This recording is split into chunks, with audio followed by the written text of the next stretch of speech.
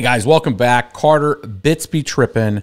We're going to do something a little different today. We're not covering any hardware.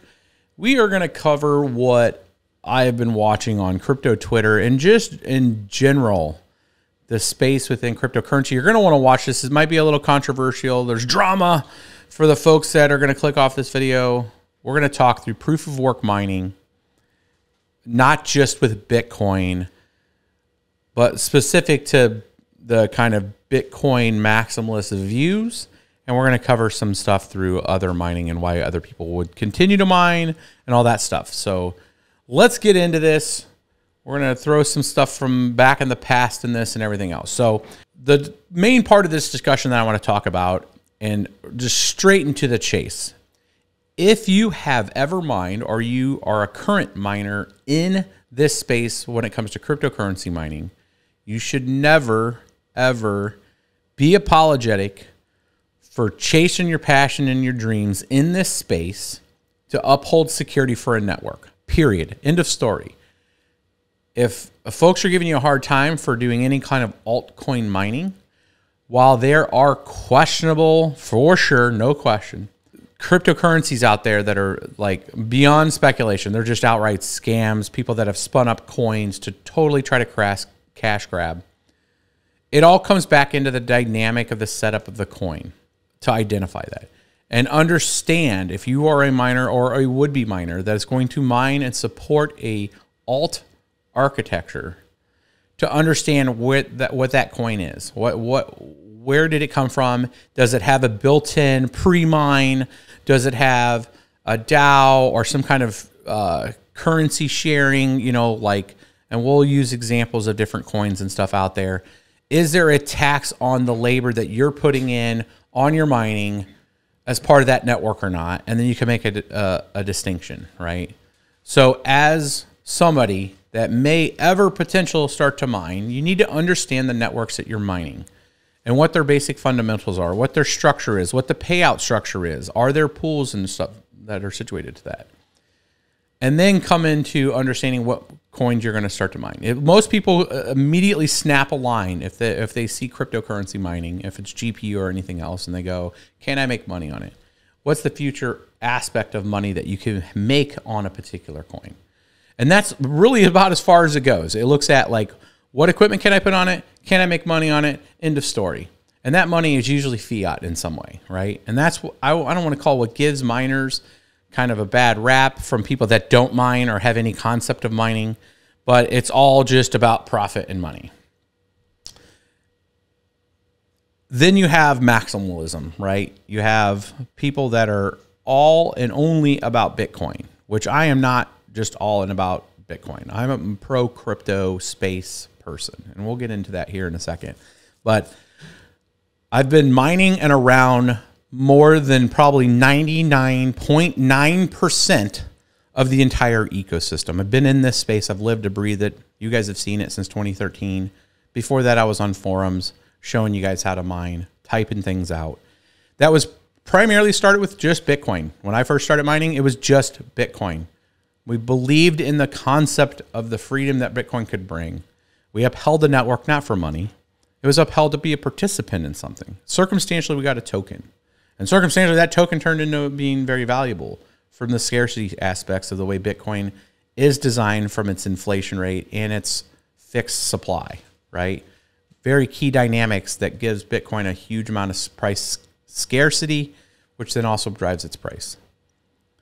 And Bitcoin being focused on decentralization, resistant when it comes to censorship, immutability because of the size of the network of the miners, meaning that one company can't just come in there and buy up all these miners. They may try. When you look at the ecosystem as a whole, it reacts to that, right? It reacts. So in 2013, 2014, there was a pool that started getting most of the hash rate. It was close to 50%.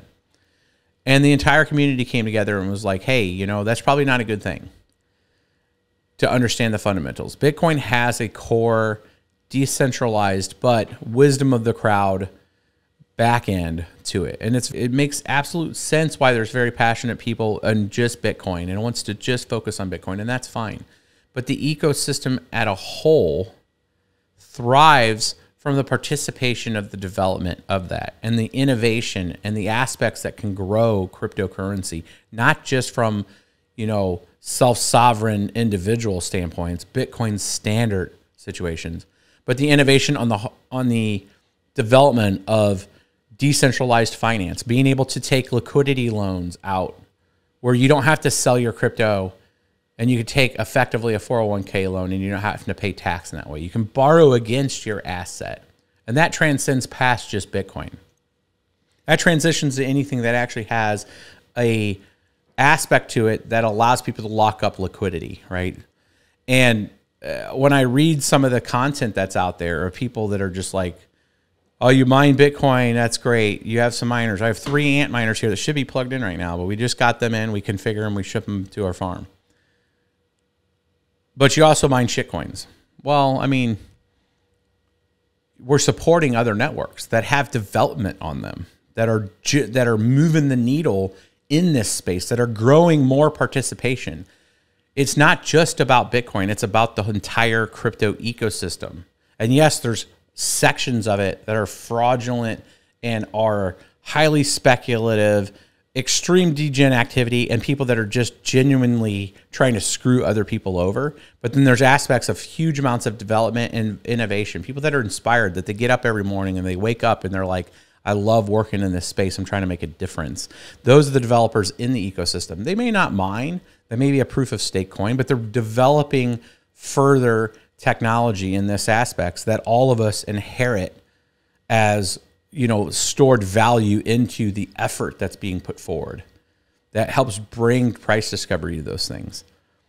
That's Ethereum. That's Solana. That's some of these other networks that are out there that are not just all proof of work. The risk is, like we talk about all the time on the non-proof of work coins, is the consensus mechanism, censorship resistant side of things is proof of work is still the best system. Proof of stake has not proved itself out yet.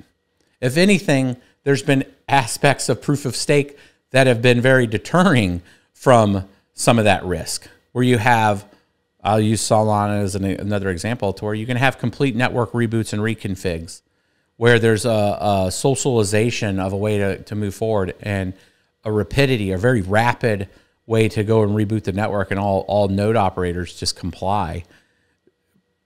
While that's fast from a delivery standpoint, the risk is like what other existential influences can push a negative direction on a crypto network that can move that agile, that can be controlled in that way, right?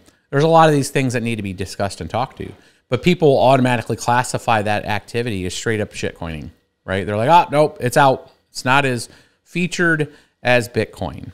And that's part of the issue, is that people don't have a broader acceptance of understanding of that this ecosystem as a whole drives the innovation that we all see, drives the transition of traditional finance, traditional fintech tech to crypto as an ecosystem.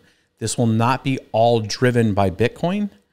However, Bitcoin has the opportunity to learn from the innovation that is from there and the folks that are participating in Bitcoin and inherit some of that discovery and make a Bitcoin version of that, a Bitcoin versions of an enhancement of the Lightning Network, a Bitcoin, and add in some level of smart contracts where you can have stored functionality that is setting on chain that can execute based on that. Oracle architecture, all of these things and aspects that are being brought forth by other crypto networks, where people may realize like, hey, I don't want to be in a proof of stake network now because there's a federation of sorts in a deterministic network. I want to move back over to a decentralized network. And now some of that effort transfers over. Bottom line, this ecosystem is vibrant and it's driven by the totality of it. And what's driving me to have this conversation with you guys is seeing some of that feedback, seeing our own postings and feedback of people, when we are congratulating folks expanding their proof of work operations in some way. And then I tag people on, GPU mining or, some aspect of other cryptocurrencies And they're like, hey man, don't tag me in that because I'm only pro Bitcoin. And it's like, you're pro crypto, bro. You just don't know it. You think you're only pro Bitcoin, but you inherit the value of all the effort that's on these networks. And people need to have a better appreciation of that scope because it is driving the bottom line. Like it or not, it is a part and parcel of the success of everything. And, you know, it's a dysfunctional family. And I always tell people that, like, this is like a dysfunctional family on there. And you may not, you know, have a good relationship with your cousin, but you don't realize that the family as a whole is stronger.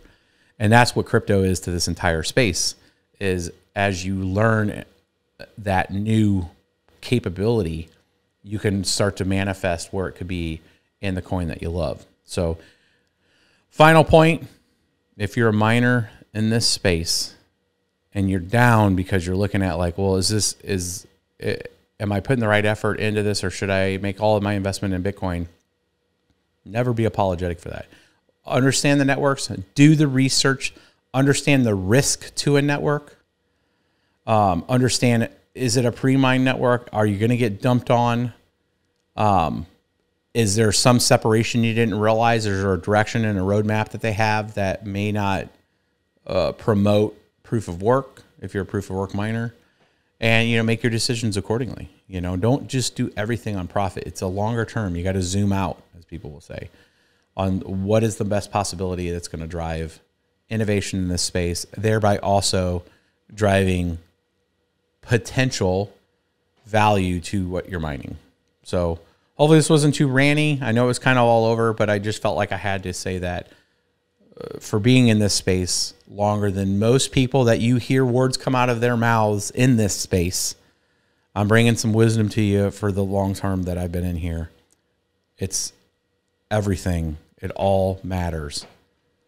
All right, my dudes. Hopefully this was good. I'll catch you guys on the next one.